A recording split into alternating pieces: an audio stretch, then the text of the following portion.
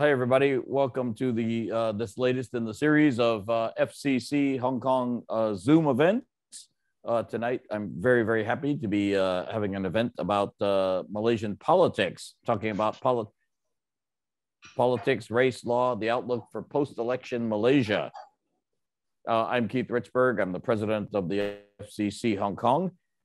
Just want you to please do keep track of our events, both live events here in Hong Kong and our Zoom events. If you want to know what we're doing, please go to fcchk.org.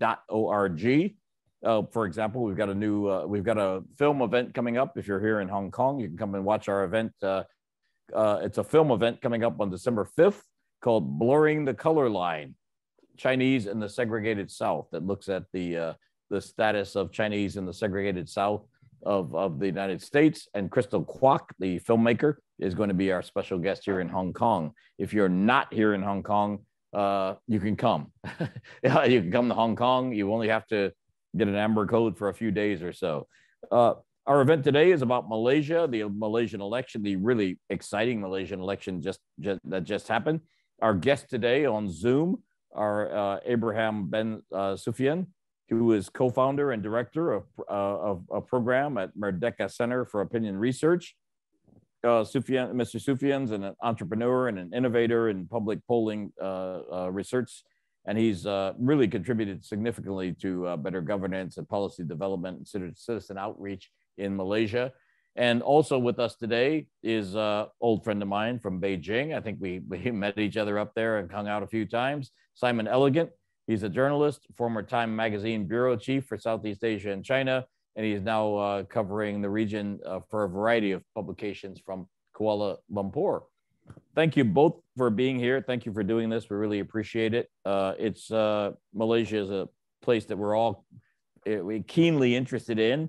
Love to get your take on what happened in the election and what's going to happen going forward. So Ben Sufyan, can I please start with you? Just how surprising was this election result? First hung parliament, I believe, if I'm not mistaken, in Malaysian history. How important is that? And kind of what happened? What voting blocks voted where to get us where we are? Yeah, thank you, Keith, and thank you to the FCC for hosting and organizing this event. Yes, indeed, it was a fairly surprising result. We knew that the elections this time was going to see, intense clash between the old ruling party, the National Front, and the splinter group that had emerged over the period of time. Notably, the Islamic Party had allied with former Prime Minister Muhyiddin. That's one block, and then the traditional opposition with Mr. Anwar Ibrahim is the other block. So altogether, three major coalitions or parties, as we call them. And then there's a whole bunch of other smaller parties. Results-wise, we knew that the ruling party was in trouble. We just didn't know how bad it was going to get and how big of a swing we were going to see on election day. There's a lot of, kind of fog of war type of situation because, the polling industry in Malaysia is limited. There's only a few of us doing this work, and culturally, many Malaysians are very hesitant about sharing their political views. And so as a result, we have a high degree. We have, about a third of people who didn't want to disclose who they were going to vote for.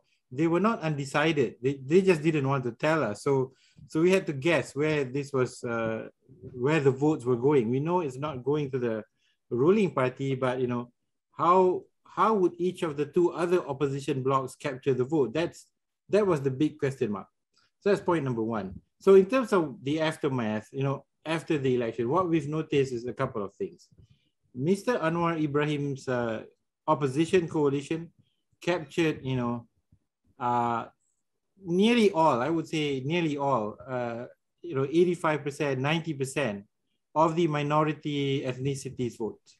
Ethnic Chinese, ethnic Indian votes in Malaysia went solidly for Mr. Anwar Ibrahim's group. The other opposition bloc, which is led by Muhyiddin, former Prime Minister, you know, Najib's former deputy after which he was fired. He captured more than one half of the Muslim vote. So, so he was able to get a big number of seats, 73 seats out of 222, just on purely the Malay Muslim votes alone. And that shrank the old ruling party to just 30 seats in parliament. And for information, the Malaysian parliament is 222 seats. Yeah, and when you break that down a little bit even more, for example, I mean, did Anwar's party do better in the urban areas, in the cities, of women? I mean, can you break it down a little bit more for us? Yeah, Anwar's party did better with, first of all, minorities. You know, the minorities are a fairly significant chunk. We have about 40% of the population are considered minorities, you know, whether ethnic Chinese, ethnic Indians, and other smaller ethnicities. Right. So his party probably captured about 85% of the minority vote. And when we break it down further, he probably captured about 90% of the Malaysian Chinese vote, about 78 to 80% of the ethnic Indian vote, but only about 15%, of the Muslim vote. Wow. Okay. So that's, and then, so among the Muslim vote, the bigger proportion were women, younger people below the age of 40 years old.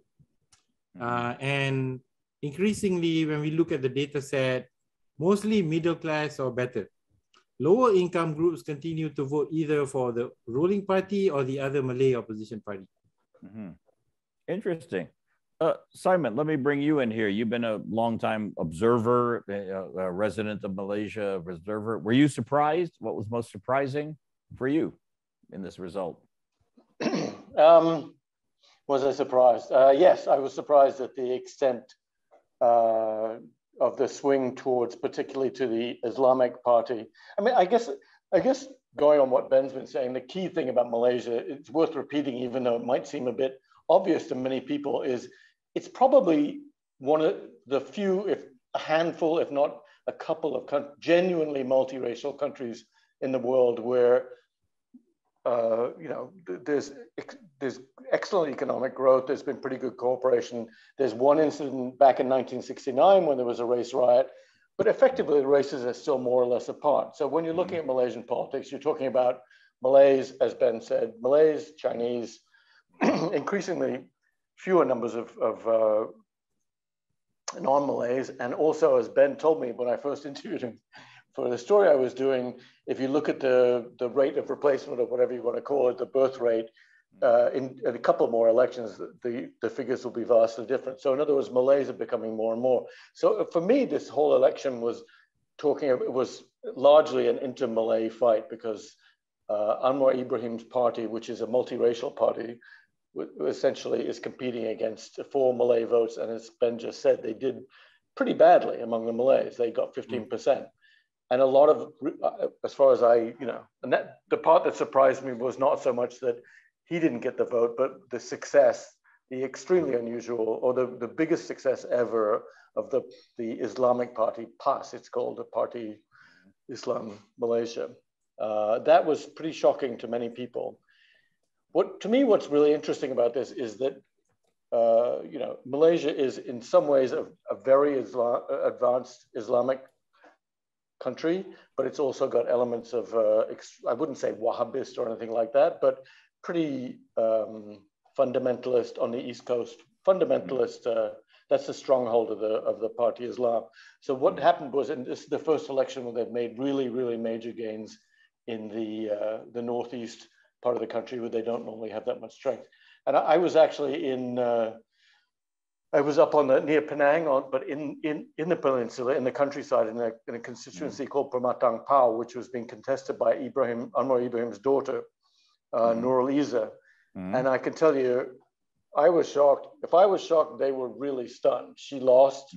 It's a seat that's been held previous to her by Anwar himself for many years. So, and she was, it's a testament, first of all, to the nous of her opponent, who was a a past guy who's 2 wives, 11 children, and very, very savvy with TikTok. Brilliant with TikTok. Again, as Ben mentioned, the appeal of particularly past this time to younger voters was extraordinary. So I was surprised. I'm pretty sure that Anwar Ibrahim's party, I could see it in their faces as the results were read out. People were shocked and appalled. They did not know. And this is a very rural district, but it's very kind of an illustration of the way Malaysia is, that you do have this contrast between the rural and so Penang, which is a chip manufacturing hub, an entrepot for whatever it is, 350 years, is right there on the horizon. You can literally see it from the rice fields of Pematang Pau. And this charismatic daughter of Anwar lost to a very traditionalist guy who happened to also be very good at TikTok. So I'd say, the youth vote was very important. And I'd say the other thing that struck me about the change was that the last election, if people do remember it, famously, 2018, the coalition that had run the country since independence in 1957 was basically tossed out amidst a huge scandal over this. Basically they set up a sovereign wealth fund and stole all the money. 10, 12, who knows, a lot, possibly the greatest crime ever committed in the shortest period, depending on how you want to analyze it. Billions, right? Billions. 10 to 12. So for a country like Malaysia, it'd be a lot of money even in the US, but for a country like Malaysia, it's a mind-boggling, basically a theft from taxpayers to money that could, it's not directly comparable, but it is money that could go to building hospitals. So and now Najib, the prime minister then, is actually in jail. It's worth repeating that. So under those circumstances, voters did rise up and throw them out. But one of the things that happened then, again, going back to the racial issue, is that the biggest party in parliament under the coalition that won, Anwar's coalition, although it's complicated, we won't get into who was the actual prime minister, they won, but the biggest party in parliament at that time was the Chinese party, the DAP, the Democratic Action Party. And that was a big shock. And Ben, I definitely defer to him all this, and I'm just the outside eye looking in. He's the guy who knows. But somebody illustrated it to me this way. They said, you have to remember that I think it was a story I read, actually, to give credit where it's due, or a tweet, I can't remember, you know how it is. But somebody said, think of it this way, you think it's shocking and frightening to a lot of Malaysians, non-Malay Malaysians, a lot of them, that passed, the Islamic Party got such a huge number of seats, 40, I can't remember, 49, I think. But think almost the same number of seats were won by the Chinese Party back in 2018. And that was shocking and frightening to many people who thought, and for me, that's the fulcrum of the election, is this race-based fear that a lot of Malays felt, frightened by and they felt that that government then was identified as being, quote unquote, run by, the Chinese, run for the Chinese, not looking after Malay rights and so on. Simon, let me stay with you for a moment now. I'll switch to Ben and ask the same question. I mean, if Ben mentioned that Anwar's coalition only got 15%, 15% of the Malay Muslim vote. Simon first, then Ben. I mean, how do you govern a Malay Muslim country when you only got 15% of the Malay Muslim vote? Well, effectively, what they've been, horse trading has been going on recently, and there was a long period, I guess, almost a week after the election, 5-6 days, during which effectively Anwar's party, it's a coalition, but so it's him, the Chinese party, basically it's him and the Chinese, his quote unquote multiracial, but yes, essentially he needed to find, and this is where it does get a bit complicated because there's a whole other part of Malaysia that's over in Borneo, 800 miles away, 500 miles away or whatever it is, 600 miles across the South China Sea, that's got some Malays, some Chinese, a bunch of indigenous people, and so on. So you can either look for allies there, but it's an excellent question. How you do that, I think one of the things that they need to do is reestablish trust between Anwar's party, which is called the Justice Party, and the Malays, and convince them. I think that'll be one of the main things he'll have to do, and he'll have to get the younger people in his party to try and reestablish that trust that they are not, shills or proxies for the Chinese party. Whether or not he's 75 years old. Whether he'll serve out the entire 5-year term and whether he should have stepped aside and let younger people in the party is another question. But yes, he personally, I think Ben will confirm this, that 15% is almost exactly equivalent to his personal popularity among Malay people too. He's not, he has a very low, extremely low approval rating among his own people. So yeah, sorry, Ben. Yeah, well, but Ben, explain this to me, because I met Anwar Ibrahim in the 1980s when he was the education minister, and then he became deputy prime minister. He was actually a Malay firebrand. I mean, so why is he no longer so popular among Malay Muslims when that was how he started out in politics? Yeah, I mean, he evolved over time. I think when he got into government and as he ascended, the various stages of government, and just before his fall, I think he reached a point where he needed to moderate himself and open up to the broader spectrum of the Malaysian public. And at the same time, I think he also became an internationalist in the sense that he really enjoyed international events and engaging with other leaders. And I think at some point, I don't quite know where, but I think he sort of walked away from that Muslim firebrand individual. And I think at this point in time, he never went back there. He continues to be a very eloquent, speaker, but he's no longer that person. I mean, there is also a view that many Malay politicians in Malaysia, as they rise up, they are very nationalistic and chauvinistic to some extent. I think the word that they call here is an ultra, the ultra Malay. But as they get higher up into the ranks of power, they moderate themselves. And the cynical view is it's also because they've also collected around them, many Chinese business people, to support them and so on.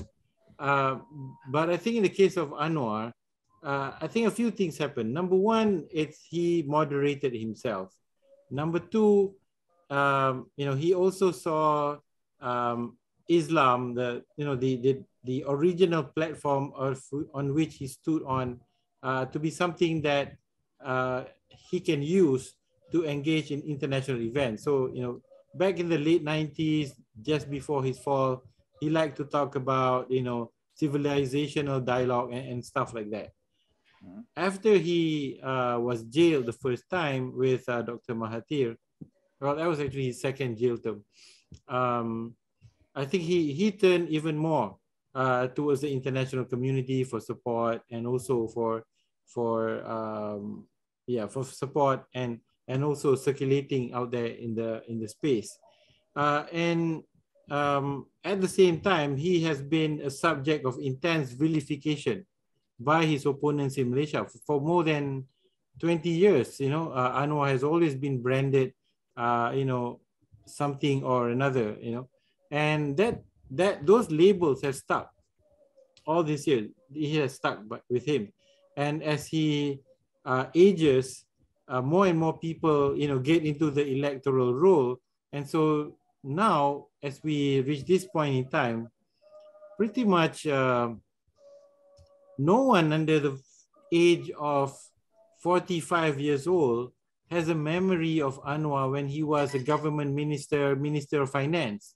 So for many Malaysians, maybe 2/3 of the Malaysian electorate, Anwar is an opposition leader, and Anwar is a guy that has been, the receiving end of all kinds of labeling. And at the same time, Anwar is the guy that has been labeled as compromising Malay Muslim interests in order for him to become a prime minister, because he formed an alliance with the Democratic Action Party, the so-called Chinese party, for his own election programs. So that's how he's been cast. But I think now he has a new opportunity because he's now prime minister. I think he can reinvent and re-articulate himself, and I think overcome some of the negativity that has built up over these decades. And Ben, do you think Anwar will be able to hold on to power for a long time? I mean, how long? I I mean, there's no majority. So how long can this last?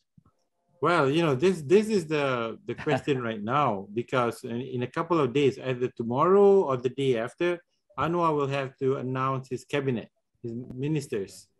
And I think a great deal of speculation is about the kind of compromises that he will have to make, especially with the president of UMNO, Zahid Hamidi. Now, I mean, Zahid and Anwar has a very long history together. Zahid was Anwar's deputy when they were both in UMNO. Anwar got chucked out and started his own party, and Zahid has now become the prime minister, the president of UMNO after Najib. Now they're sort of working together again. The problem is Zahid, who is the president of UMNO and National Front, has a court case hanging over his head. And is intensely unpopular. If there's one guy that's less popular with the Malays than Anwar, it's actually Zahid. And so for many of us, when we look at the election and we were doing the surveys, during the campaign process, we thought that this election is all about Zahid. The rejection of the ruling party, a great deal of it was because people disliked Zahid. They distrusted him. They think he's incompetent and things like that. So now I think Anwar may be first. I mean, we'll soon find out in a couple of days' time at the most, whether or not Anwar has to bring Zahid into the cabinet. And the purpose is not to reward Zahid, but it's actually to ensure that Zahid is there to keep National Front supporting Anwar. So it's a political expediency if it turns out. If it doesn't turn out, then I think the path ahead for Anwar will be less certain, because the ruling party has an internal election coming up very soon. I think by January or so. And at that point, I think the knives are out for Zahid. People inside the party are extremely unhappy with how the National Front performed. They are also unhappy that Zahid has quickly made a pact with Anwar and to form this government together. They're extremely unhappy. So there are factions in the party that are not happy and calling for his resignation. So if the answer to your question is, we don't know. It's very, very uncertain. But I think if they get through this patch over the next 2 to 3 months, I think the chances are the thing will stick at least for one term, for maybe 4 or 5 years.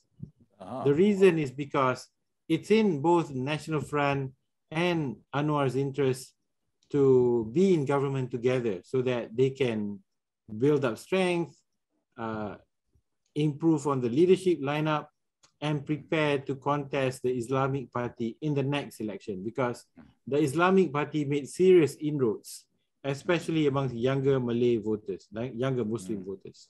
Oh, interesting. So that'll be GE16 coming up, right? Yeah.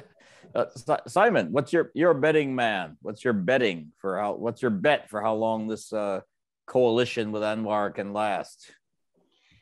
Well, as Ben says, it's a very tricky period right now, but there is a confluence of interests. I mean, just to complicate the issue even further, Malaysia is a strangely structured country in some respects. So it's got 9 royal families in the different states, and one of those royal families picks a king who is called the Agong and who serves every 5 years.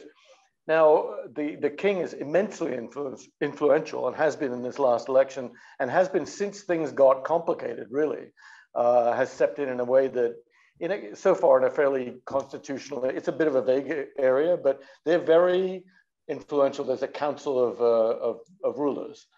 I would say that, though, that I think everybody in what you might call the mainstream in Malaysia would like to see a stable government for a while. And in that sense, unless somebody's ambition gets a hold of themselves, I think most people are a bit frightened by what happened with the Islamic Party. It was, in that sense, I think a lot of people were surprised at how strong they were. And the prospect of having, people have been writing about the prospect of what would happen if the Islamic Party had won even more seats, or does win even more seats, and the quote unquote Zimbabwe Islamicization of Malaysia, which is... You're talking about PAS, right? Yes, sorry, PAS, the Islamic Party. I mean, that's an exaggeration, but like all those things, I think it's a useful a tool to illustrate why people are frightened what might actually happen. I mean, Malaysia was, if you've been to the east coast of Malaysia, there's pretty much zero economic development. That's just not a priority for them. And obviously an export-led economy like Malaysia is very dependent on that. So anyway, to get back to answer your question, sorry, wandering a bit here. I would say my gut says that there is a confluence of interest where everybody from the rulers to the main parties, the mainstream parties, including the National Front, would like to keep things stable for a while, just so that they can settle them down and probably prepare for the next election. But you never know. I mean, there's ambition. There's perhaps to illustrate, to go back for 1 second to the issue of race and what people are frightened of because of PAS. So the leader of PAS is a guy called Hadi Awang, who has been saying things that are technically, some people are saying seditious. Under Malaysia has laws against hate speech, particularly against, for very good reason. The critical thing here is to remember that the gentleman that Ben mentioned, the Prime Minister who stepped down, it's a bit complicated, but Muhyiddin, what was happening was that because of the unpopularity of UMNO and during the election, people could see votes disappearing from the mainstream parties and going to PAS, I think. And Muhyiddin made a speech on the night before the election in which he talked about there was a conspiracy between the Jews and the Christians to I'm trying to remember the exact phrasing, to Christianize Malaysia, which is an idea that's just as absurd and I mean, just laughable if it weren't. But it appears, and I'd be interested to hear what Ben has to say, it appears to have had a significant impact in worsening the fears that I mentioned among many, especially younger Malays, of the idea that a vote for Anwar meant a vote for the Chinese. And I think that was the clear purpose of it. And it's clear also that since then, he himself is still very unhappy at not being in government. The PAS themselves are very unhappy, and they're saying things that remain, as I say, very frightening. If you know Malaysia and you see what they're trying to stir up, these are racial issues. So that makes it very uncertain. And indeed, the Council of Rulers that I mentioned, the kings, the sultans, have come out specifically, and the king, I know it was one of the other sultans who said, we must not allow this kind of racial hatred to spread. We can't allow people to stir up feelings like this. It's a delicate business. So yeah. Well, Simon, what do you think the king picked Anwar to be? He could have picked anybody to be prime minister at that point with a hung parliament. Why do you think he decided Anwar is the man? Well, he didn't decide for a while. It went on for a while. He did pick Muhyiddin before under similar circumstances. They were all jockeying. I really can't read his mind. And I would say, though, that first of all, his coalition does have the largest number of seats in parliament. They're well short of a majority. They've only got 82 out of, you need 100 and whatever it is, 220. So you need 111 to get there. So they're way off. And that's why they need the support of the other parties.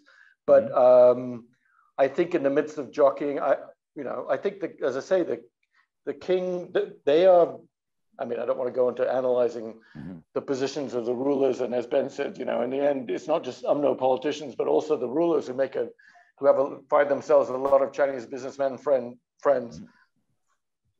I'm probably getting into seditious territory here, so I got to be careful. Be careful. Yeah, we're in Hong Kong. No. I didn't say they were. I'm just saying, there are a lot of business interests involved. There's a lot of money involved, and I think maybe in the end, but maybe to err on the side of, thinking the best of people, I would say I think that Anwar represented ultimately the most solid block of votes and the most likelihood, and I think the king did his job, which is to pick the person who would have the vote of the largest number, the support of Parliament in the end.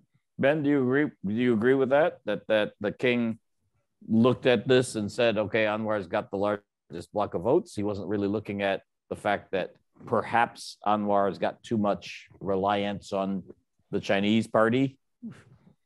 Well, I think, the perspective I have on the subject when talking to people who, say that they know, the thinking process was that I think the priority was to get a stable government, a situation where, you don't change, whether the members of parliament don't withdraw support from the prime minister, and then, causing another change in the prime minister and administration. So I think the idea was to try and avoid that. The Islamic Party, and I think the concerns about the Islamic Party, I think that's latent. It's not really mentioned by anyone in, the elites and all that. I think there are some concerns there, no doubt, but it has not been said. One thing, I mean, we do notice about the Islamic Party, I mean, they've already been in government since 2020. Yes. And since they've been in government, they actually have stopped talking about Sharia, so yeah. They've actually moderated themselves, at least in their public speeches. Mm-hmm. But no doubt, because they're in government, they can expand. And I think the concern that some people have, maybe some of the elites have, is that now they are the biggest party in parliament, even though they didn't win the election. They won 43 seats by themselves.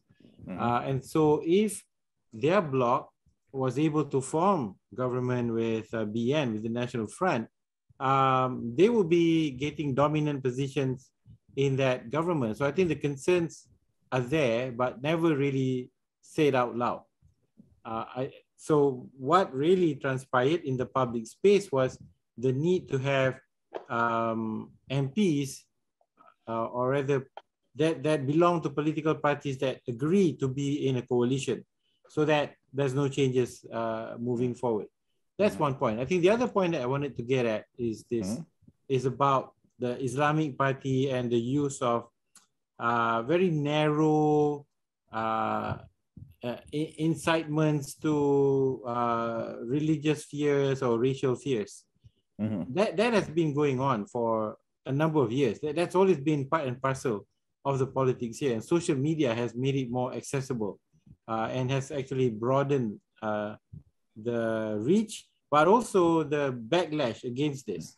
Mm-hmm. My take in terms of the support that the Islamic Party enjoyed in this election was, it's not really the people who voted them in. My view is, it's not people who really buy into the ideology, but rather a protest vote against the standing government of that time, against the prime minister of that time, because of the perceived ineptitude and also the inability to solve problems and, basically to get things going. The religious element, was actually sold by PAS as a way of showcasing that they are humble, God-fearing men who are not going to do bad things.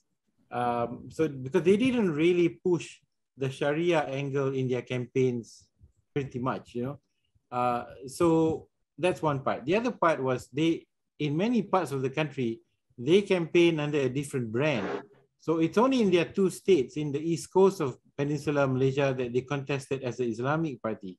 In the rest of the country, where they made big gains, they contested as part of the so-called National Alliance.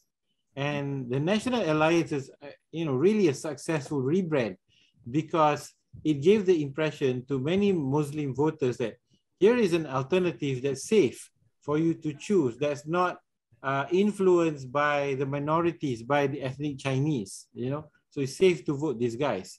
And as a bellwether, we have one constituency, Putrajaya, where the administrative center is.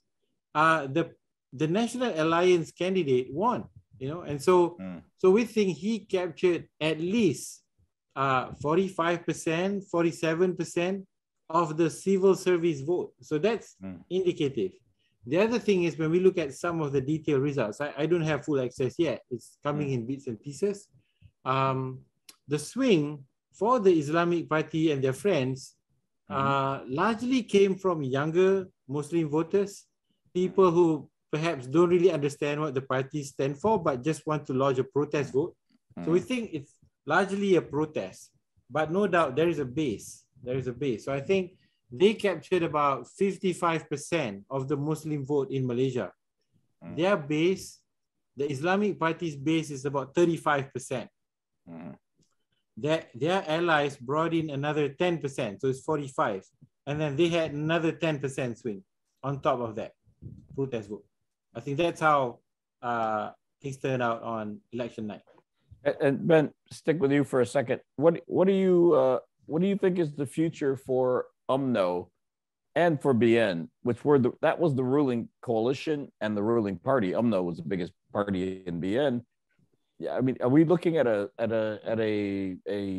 transformation of Malaysian politics now that you no longer have that dominant party? I mean, yes, we are. I mean, if you look at year on year, or rather one election after the next, over the course of, I would say over the last 7 elections or so, or maybe 6, the BN share of the vote has been dropping drastically. I think the highest they got was in 2004, where they got nearly 60% of the popular vote. In this election, they just scraped through like 27%. So they've lost so much support over the years. And so I think it's very difficult for them to go back to where they were before. I think the only pathway for them is to focus on some areas, definitely change their leadership, and then try to work on, you know, what appears to be the middle spectrum of the Malay political arena. You know, so we have non-Malays in Malaysia, and then we have Malays. The Malays are more traditional, more conservative. So the middle part of that Malay spectrum is further to the right compared to everyone else. But that's a space that the National Front could try and recapture from the Islamic Party and their allies. If they don't do that, I think next election they'll be even smaller. And you know, they won't disappear, but they'll be even more reduced as a party. Simon, same question. You know, I'm used to covering Malaysia in the 80s and 90s. UMNO was the dominant force. Are we looking at now a realignment? Yes, I think so. I mean, there's no question about it. It's never going to go back to a position on in which one party like UMNO dominates the way that it did. But the question is whether or not who will essentially, I think Ben just said it, will grab the Malay middle ground. And UMNO, I think by necessity will be looking to do that. And they are having a party meeting soon. And I'm pretty sure, well, it remains to be seen because party politics are very complicated and unpredictable. But if a lot of people within the party, many people, senior people even, have called for the ejection of Zahid as party leader. There are a lot of people who are really angry with him, and it's made worse by his conduct after the election, which he basically kind of forced the party into a coalition which not everybody was by any means happy with. The question is whether they can rebrand themselves, get younger leaders, inspire those same younger Malay voters to back into the middle of the road. A natural consensus. There's no reason why they shouldn't, and they've got leaders if they can get them in. Although one of the main leaders is a guy in his mid-40s called Khairi Jamaluddin, but he lost his seat because, I mean, you can debate about it, but effectively because the party elders didn't like him, and he ended up contesting in a seat in which he didn't have that much. He did his best, but he didn't have much chance of winning. But some people like him are certainly seen as the next generation. It's a question of how and when you get rid of the old guys who have been hanging on to the party for such a long time. And in the case of Zahid, hanging on because as he himself explicitly said in a speech, we've got to win this election, and we've got to win it big because we need to keep from being prosecuted further. Yeah. Simon, how big a factor was 1MBD? I mean, we kind of know that this was a massive corruption scandal. I read the book Billion Dollar Whale. I mean, were people thinking about the 1MBD scandal when they went into the voting booth, do you think? No, I don't think they were at all. I mean, I'd be interested to hear what Ben has to say. I don't think it was much of an issue at all. I think that some of the fallout from the trials because right before the election, about a month before, the prime minister who was prime minister during that and who was implicated in it who had been convicted and sentenced to 12 years in jail, exhausted his last appeal at the Court of Final Appeal. That's Najib Razak. Najib Razak, yeah. Who was a real stalwart, right? I mean, his father was prime minister. His father was indeed, and it gets there's very elite politics. So yeah, his uncle was prime minister too. So, but he exhausted his last appeal, and the Supreme Court the federal court, which is the top court in the land, effectively Supreme Court of Malaysia, upheld the appeal, and he's now serving a jail sentence. He's in jail right now. Even talking to people, I'd spent some time talking to people in different constituencies. Ben would be doing a survey, he'd know better, but I didn't hear anybody mention it at all. And then one other thing is worth mentioning also is that the voting age was lowered from 21 to 18 for the first time. So 1.8 million new voters coming in. A lot of them didn't vote because that's the nature of them, but that's another reason for this big swing, which is a lot of young Malay voters who are looking for a party that would, protect their interests. And as I think a lot of them did not necessarily know exactly what was going on, and maybe they didn't see, they didn't identify by party, because a lot of when you go into the voting booth, it's done by coalitions. So the label that you see is either the Barisan Nasional, the National Front, or I think a lot of them just thought, we don't want the old buggers like Zahid, who's under prosecution. And a lot of people were really, it was definitely a factor in the election. His personal unpopularity and the fact that he was under prosecution and clearly, visibly in public, as I say, stating that we need to win this election, essentially said, I can stay out of jail. And he almost said, he was at a National Front meeting and he pointed to the other members of the coalition and said, just you wait, if those other guys get in and we don't win big, you're all going to be prosecuted too. Wow. He didn't make any bones about it. It was very explicit. So if you're a young Malay voter, especially a first-time voter, and you're looking at the thing, you say, well, I don't want these guys because they're, I don't want the Anwar's people because they're in bed with the Chinese or whatever it is. I don't want this UMNO people. So what's my alternative? It's either the Islamic Party or it's this middle of the road coalition. So it kind of makes sense. You're just like, well, let's see what these people can do, because at least the Islamic people in theory are not, they don't care about money. We'll leave that alone. But and the other party is a middle of the road Malay party, relatively middle of the road. So there weren't a lot of choices if you were a young Malay voter. I think if you see it that way, it's kind of clear why a lot of people went with that. Yeah, Ben, do you agree? I mean, I'm curious. What people were thinking about 1MBD and this massive. At least overseas, it was a massive scandal, but I'm not sure how it's seen in Malaysia. Well, I mean, for the average Malaysian, the 1MDB episode has passed because they saw Najib go into jail.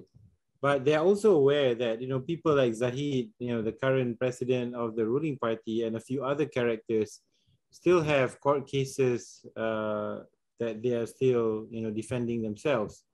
And so there's this whole term called the court cluster, and right now the court cluster shouldn't be in cabinet. So 1MDB is something that is there, but there's also, I think, a sense of unfinished business on the part of Malaysians. They felt that's huge, and the government has Mahathir and the government of that time had tried to address that, but the problem remains. And the perception is that it hasn't gone away. There are other forms of corruption. There's other business contracts that have been captured, and people are still getting away. So the people feel that it's not over, but it's not 1MDB itself, but there's still a lot of problems. And so that's also one of the reasons why they swung against the National Front in this election, and they gave their votes to the Islamic Party, because they perceive that the Islamic Party is, cleaner compared to the other guys. So it's not, it didn't come up at all. I mean, people did not use 1MDB as an election plot device anymore. Really? Okay. But at the back of the minds of voters, corruption is still a big problem in Malaysia. Yeah. And by the way, if anybody is watching us live here, you can send a question to our two excellent guests here to question, singular, question@fcchk.org. Question, singular, @fcchk.org. If you've got a question, send it there. I'll read it out to you. But Ben, let me stick with you for just a second here, because I did have an earlier question from our friend and colleague, Philip Bowering, who helped set up the talk here today, who just wanted you to chat a little bit about Sabah and Sarawak. Apparently, those were not really important in previous elections, but now they seem to be sitting in the kind of cat seat, right? I mean, they seem to be somewhat kingmakers. I mean, what is that? And what's their agenda? Well, with Sabah and Sarawak, they have their own local parties, and their own local parties have sort of coalesced into their own kind of groupings, and they have basically, in order to strengthen their bargaining power with the central government, their main agenda is to get more autonomy, to have more devolution of federal powers to them. I think the three things that they were looking for is they want to handle their own economic affairs. They want to run their own education system, and then they want to also do their own public works expenditure as well. I mean, they want to determine how federal funds are spent in their state. Besides that, I think the ongoing demand has always been they want a bigger share of the taxes of the petroleum revenues.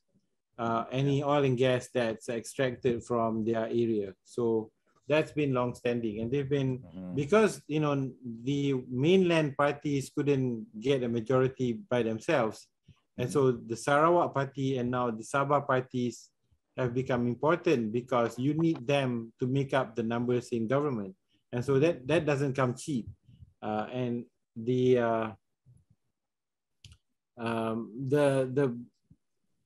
issue is, how much more do they have to give up from Petronas, the Malaysian oil company? More concessions need to be given to the states. And let me pose this question first to Simon and you, Ben. I mean, do you expect Anwar's now PM? He may last for a while. Do you expect any changes in foreign policy, and particularly with relations to China? South China Sea dispute, etc. What are you looking for? If I go first, I would say, I think we've touched on before, and when you interviewed him when he was still a relative firebrand, but Anwar was very much oriented kind of towards, he'd like to position himself as a moderate Islamic leader with ties to the West. He spoke at conferences. He really clearly enjoyed that. He liked that aspect of foreign policy. I don't see that there would really be any change, and I think he'd be welcomed in that. But of course, in terms of the South China Sea, I mean, there's not much that Malaysia or a lot of nations, except maybe Vietnam, can do in the South China Sea in terms of actually resisting China. But I say he'll tread a careful path and continue to, it's such an important trade partner, obviously, China for Malaysia. I don't see any radical. I certainly, Malaysia's also always been strongly pro-Palestinian and anti-Israel, obviously, to put it mildly. I don't think that will change. I don't see any huge changes, except maybe more of an inclination to be a bit more pro-Western, that kind of thing. That's about all. Yeah.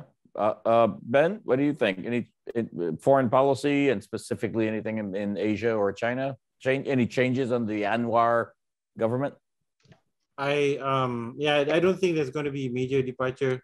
I think the only difference is that maybe he will try, because he likes the international angle as well, he might try to use ASEAN more as a platform, maybe better coordinated with Indonesia on certain issues. And I think there maybe Myanmar, the problem of Myanmar and their membership in ASEAN, he might say something about that. But I can't imagine any major departure from what the country's current position is. It will continue to tread a very fine line. Yeah. And Ben, start with you, Ben, and then to Simon. What do you? Anwar's got he's promised a lot. He's got a big agenda. Easing corruption. I guess he's not taking his salary, if I'm not mistaken. A lot of things going on there. Can do you think he can deliver? What's your prognosis for the next couple of years, the next few years of the Anwar-led government? Well, I think, before we go into the promises, I think he's inherited a lot of problems in the sense that the government, has a revenue constraint. They're not taxing enough. And petroleum revenues on which they've relied on for decades, that's no longer enough to cover everything. In fact, in 2023, for the first time, the Malaysian government will have to borrow money to service debt. And so that's for us, it's a landmark event because basically it just means that, you can make ends meet. And so I think, the immediate thing he has to address is, how does he reduce the cost of running government? And a big part of that is the huge subsidy regime that, he has inherited, because successive governments have never been able to muster the political will to cut back on subsidies. So he has to do that, and he also has to find ways to raise taxes. His coalition in 2018, when they won that election, they actually cut taxes. They cut the sales tax, and then they had to bring something back, but it was never enough. It didn't fill up. Meet the shortfall. So he has to fix government finances first, because otherwise, then everything will have to give. So if he maintains the subsidy regime, then the government will have to cut back on public services. And that's going to be a big problem that is going to create more unhappiness, more dissatisfaction against him. So I think, he's probably, from what I gather, he's more focused on the economy and fixing government finances. I think assembling a team internally to help him, figure it out. His first agenda or first activity as Prime Minister on Sunday was to call a meeting and on something on an inflation committee, to talk about how do they address this problem. So I think he's, set himself as pretty much on the right path. But the other items like, good governance, separation of powers, reducing the concentration of power in the office of the Prime Minister, I think that's going to be done later in the sense that it takes time to do it, and he needs the support of his coalition partners. He's, in his first public address to civil servants on, I think Monday, he's actually told them that, no more negotiated contracts and things like that. So I'm not sure how he's going to achieve that. There might be exceptions to the rule, I suppose. So not easy. So for the other things that he set out to do, the anti-corruption items, I think that will take time, and it wouldn't be so easy. Simon, what do you think? I mean, Anwar has laid out a pretty ambitious agenda, and there's a lot of expectation and hope, probably more from the international community than even in Malaysia, piled on this guy who we have seen as this, wronged opposition leader for many, many, many years. But can he deliver? I mean, I agree that it's really about the economy, stupid. In this case, it's extremely urgent. It is definitely significant that his first meeting on Sunday was addressing what many other leaders around the world are trying to address right now, which is a committee on inflation and prices. And subsequent, most of the activity that he's been doing since then has addressed this. And of course, not only is Malaysia going to have to pay to borrow to pay the interest on its debt, but it's also still got that gigantic $10-12 billion loss, suffering under that too, and a very small tax base and declining revenues from oil. So I think he's very strong. He's making it clear that he is strongly focused. I do think that even though some people might find them slightly showy, gestures like not taking a salary, not getting a new car, not refurbishing the Prime Minister's office, I mean, those things spring out of the whole anti-corruption thing, because let's face it, Malaysia has, is a very rich country with a relatively small population, has been blessed in many ways to be among the Asian tigers, but it definitely ran into a storm in the years, and in many ways its oil is running out. It is facing a significant plateauing at the very least, and possibly a decline. Again, I think he's very tightly focused on economics, and rightly so. And then, of course, he's a politician, so the other thing he's going to be really tightly focused on is making sure that he tries to shore up what little popularity he has among the Malays. So, yeah. Last question from both of you. I'll start with you, Simon, then to you, Ben. What happened to Mahathir? We thought this guy was infallible. What happened? Come on, Mahathir Mohamad. Come on. Okay, Simon, so what happened? To recap, Mahathir Mohamad, 97 years old this July, two-time Prime Minister of Malaysia. Almost, he thought he was going to be he thought he might get his third term. I think he fell into, he's almost a Greek version of, I wouldn't say tragedy, but hubris. I mean, the man was driven by his extremely strong belief that not only did he know best, but nobody else could do anything. And the hubris element of it is that after he stepped down from office, he pretty much successively destroyed all the people he personally picked to succeed him. And this last episode was including Anwar, of course, who was his first deputy prime minister, and whom he strove mightily to keep out of office. And then he stood at 97 in a place that he effectively created, an island called Langkawi, near Phuket, that people probably know. I mean, he invented that island. It was nothing but rice paddies, and he pumped money into it and made it a tourist destination. And he thought, but the comparison I think of is maybe Churchill after World War II. You remember, he was the man who saved Britain and all the rest of it. And people are pragmatic, They looked at him and they thought he's not going to get they threw Churchill out and voted inaccurately. And I think in this case, they were just like, you're not doing us any good whatsoever, especially younger people. To them, he's just some old dude, basically, who, I mean, and he clearly expected, he didn't campaign much. So I think the very things that made him so successful as a leader in the Greek tradition of, brought him down as well. And finally, he lost his deposit. Ben, what? Mahathir Mohamad, he's a giant in Southeast Asian politics. What happened? I think, he spent a lot of his political goodwill, at the end of his second term, in the sense that a lot of people have deep respect for him. Even younger people who do not know him that well continue to have respect for him because they see him as a statesman, and they see a lot of the material development of the country and attribute that to him. And so for many people, he's an institution. But, as he enters into electoral politics and opens his mouth, he starts to elicit more negative reaction from people. So, he also demolished the image that he had created for himself, and also the system had created for himself. I mean, I remember, sometime in 2015, 2014, I had actually a discussion with Najib, and I asked Najib about Mahathir and how Mahathir had started to criticize him. Because Mahathir, always criticizes the successors, right? And so Najib was saying, yes, I just have to take his criticism because he's an institution. I cannot go against him.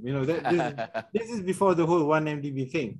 But the problem is that the more Mahathir spoke, the more people realize that he's fallible just like everybody else, and that he has certain views of the world that's very hard to reconcile with what Malaysia needs to be, because he continues to speak about the ethnic divide, about ethnic control, still talks about that, and like Simon says, doesn't think that anybody else is fit to run the country as he does, and so and people are forced to make the choice. I mean, in this particular instance, I looked at the constituency, because we were doing surveys and we were asking people, so we thought that maybe he could just scrape through, you know, and win because of the Mahathir name. But you know, apparently no, it doesn't.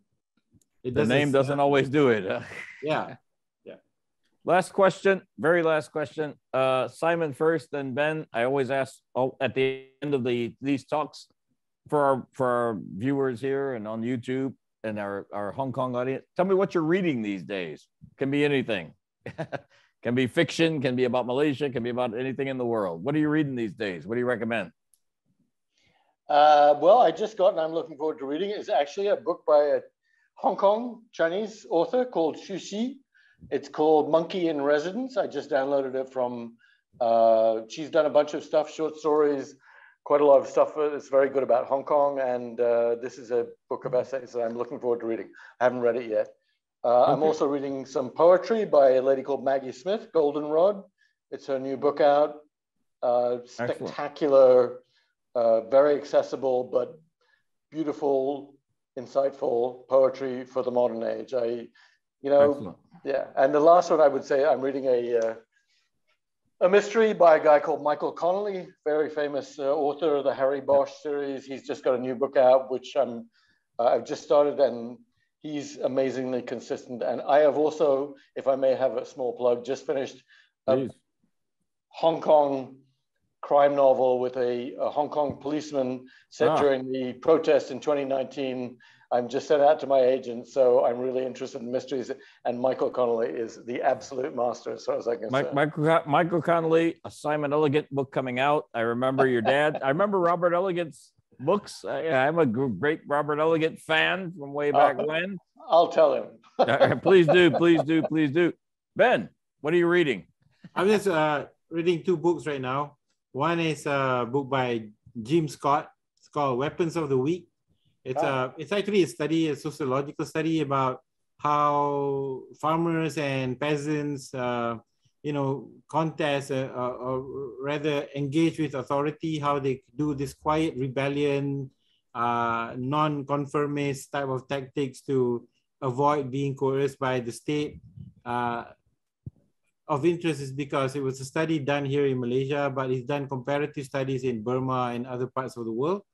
And then the other book is actually a novel by an archaeologist. It's called The Fort. And it's The Fort. But it's Adrian Goldsworthy, archaeologist, and but it's about Roman Britain for some reason. So it's just something that I read to, take my mind off politics. Excellent. We're going to put that on our FCC book list, recommended by our guest speakers. Ben Sufyan, thank you for joining us. Simon Elegant, thank you. Both of you, come to Hong Kong. Come to Hong Kong. Yes. We got a platform here for you. We're open for business. We're going to be here for a while now. We just learned. We're going to be here for a long time now. So come to Hong Kong. You got a stage. I'd love to have you here at the FCC in person. But thank you for joining us in this FCC Zoom event. Thank you. Really appreciate it. Thank you. Thanks for having me. It's my pleasure. Okay, thank you. And thank you, everybody, for joining around the world, here in Hong Kong or anywhere else. Thank you, and fcchk.org for our future events. Thank you, and good night.